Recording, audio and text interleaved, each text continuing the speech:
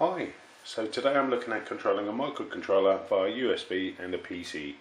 As you can see, this is a standard EasyPick Fusion version 7. This is the ILI9340 TFT display from Mikroelektronika. The example code for this USB is on Mikroelektronika's site and it's available on all their boards. I played around with the code last night, got this board to do a few things with various commands sent from the PC. Right, so if I start typing, so I've just typed the message red, blue, green. I've done this to illustrate that's how many characters I'm reading and just reproducing on the TFT. So it looks for the first 3 characters in the string, and depending on what they are, the board does various things. As you can see, so I've spelt that wrong, B-L-E, so B-L-U-E for blue.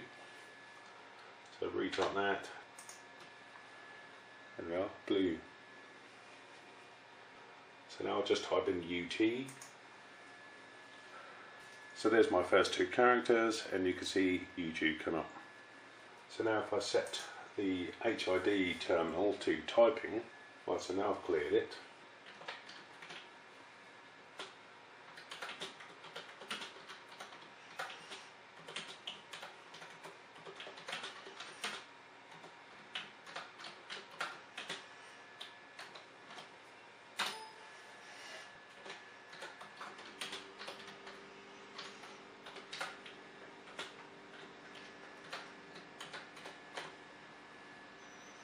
Well, so that's simple typing.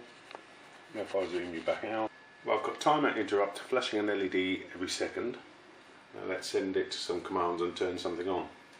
So this is port A. So you see port A flashes up here, and port A LEDs have come on. Now if I go port B, send, so you can see it's received, but nothing happens because port B isn't doing anything. Port C, you can see this bank of LEDs on port C came on. So now, with the timer interrupt routine, I've introduced a flag, so if it sees a flag, it starts flashing these. So that's the flag is on. And guess what I have to type to turn the flag off? F off. I hope you've got a sense of humour. You can see it stopped flashing, and that was the last state. So now if I go A off,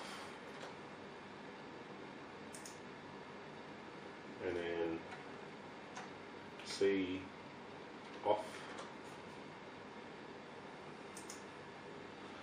just left with the flashing LED. And being USB, very reliable, no glitches, nothing. Fantastic. Fantastic for communicating on USB wire. You can see I type CLR for clear. This letter here is actually reproducing the first character down here in case you want to start typing, so that's what that is. And that's the command I'm sending.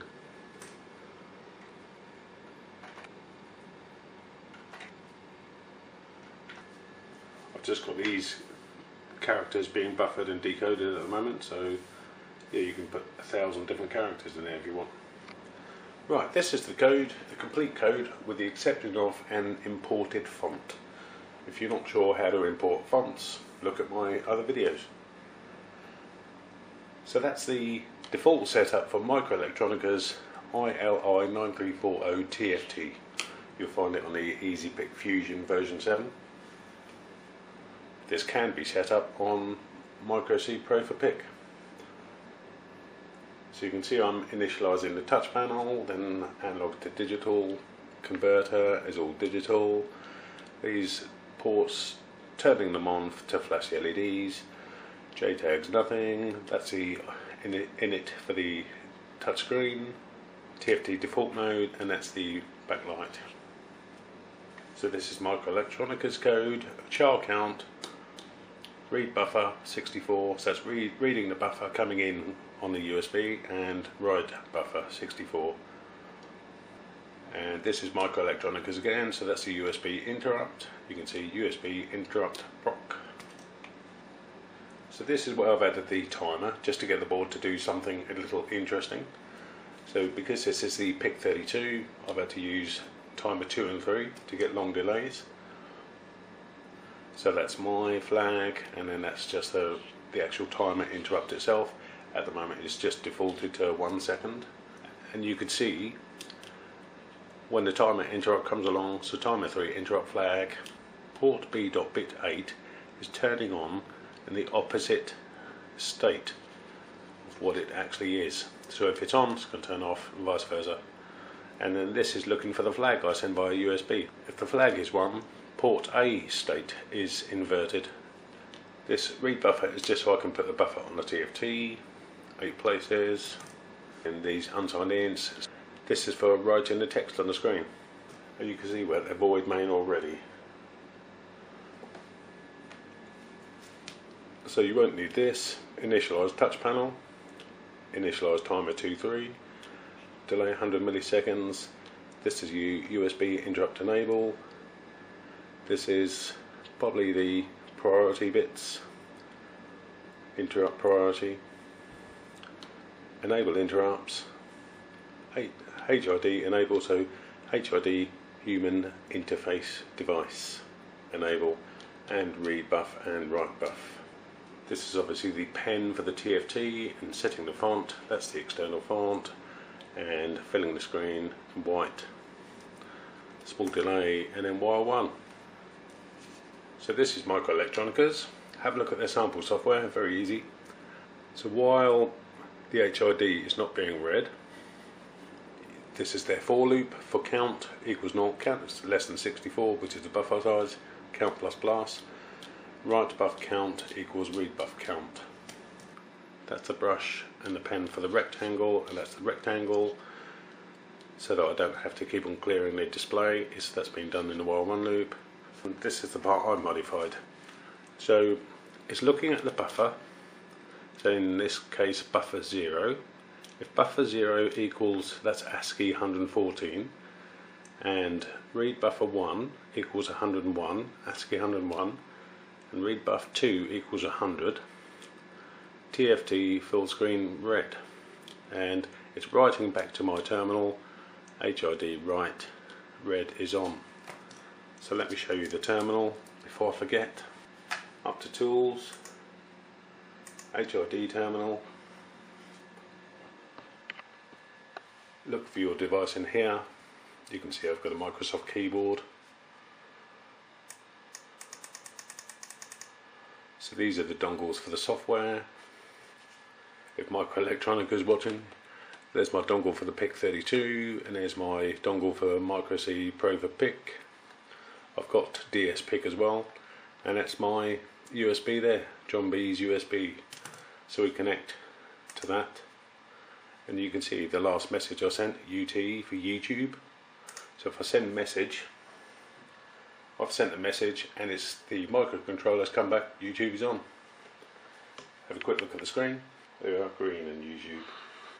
So the beauty with the setup I've done is you can send a message, and if nothing comes back, then you know you've done something wrong, or you've lost your connection.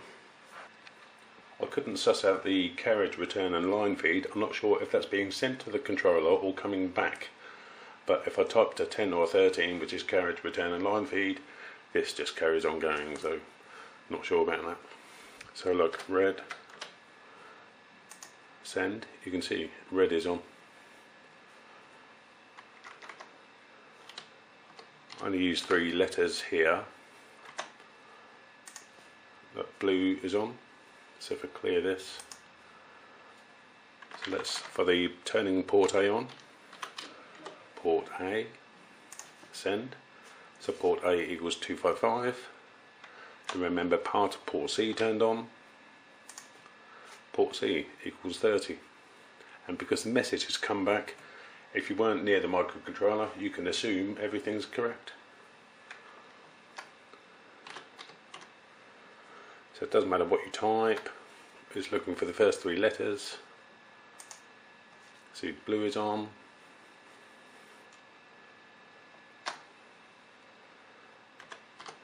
So clear for screen, that's clearing the screen on the controller. Flag, so if I clear this box down here, flag, center flag, flag is on, so you can then assume whatever is running on your flag is now running. In my case is alternating port A, and for those of you who've got a sense of humour, F off, flag off, flag is off. There you go. So that's Microelektronica's USB HID terminal. So next, so you can see what I'm doing with the code, go up to the top again, tools, ASCII chart. So if we look at this first example, here, look, red is on, so I'm obviously looking for red in these first three buffers. So look, buffer 0, buffer 1, buffer 2, 114, this is ASCII, 101 and 100. So that should spell red in lowercase. So with the ASCII chart, lowercase,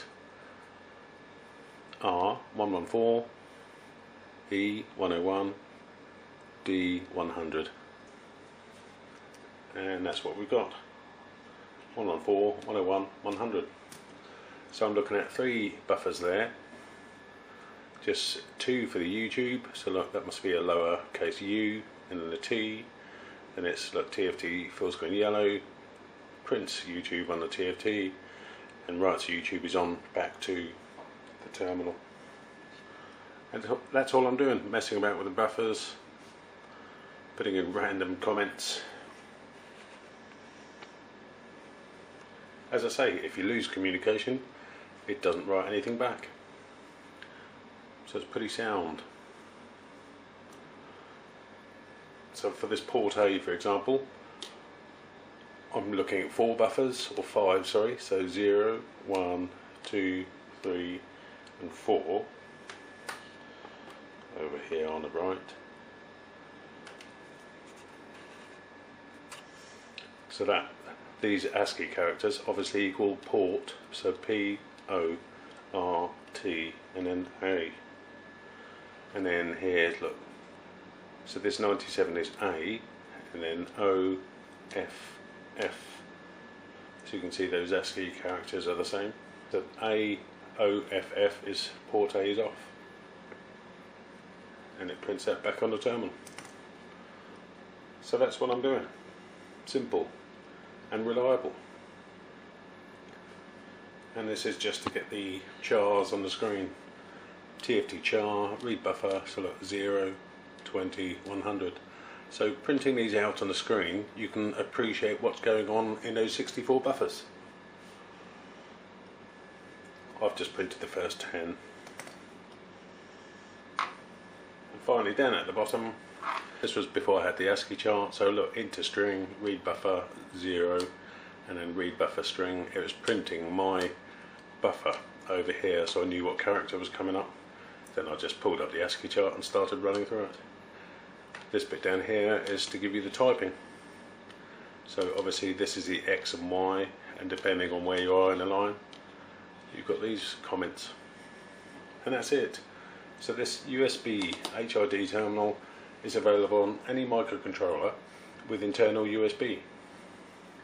Microelektronica's initial example, you send the microcontroller a word or a letter and the microcontroller just sends it back.